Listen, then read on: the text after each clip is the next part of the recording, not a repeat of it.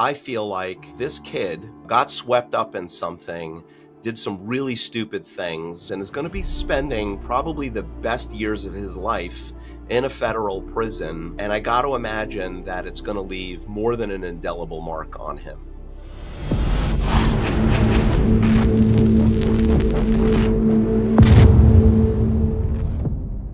Having experienced now everything, and people have said to me, 14 years, you must feel upset by that. You be the judge for yourself. But for me, if you want my opinion, it brings me to a worse place to think and act in that way. So the better thing for me to do is to allow the wound to be cauterized in that moment. The scars that it leaves behind and the searing pain at the moment will live with me forever, but I had to let the bleeding stop and find a way to kind of move on.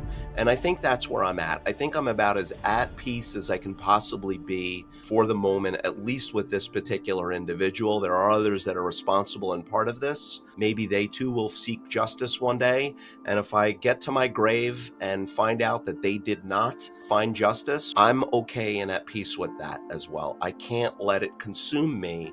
The best that I can do is to take this experience, share it with the world, and make the world a better and stronger place. I guess what I would tell myself is that all is not lost. With the determination and your vast number of years of experience, both in life and in business, there is no challenge great enough that can keep you down. If you keep your head down and you keep fighting hard, you will make it through this. I think it would have been really important for me to hear myself say those words at that moment, because I can tell you that that afternoon of July 2nd and even that weekend, I had a tremendous amount of self-doubt, and I had a lot of worry and concern about what the future might hold.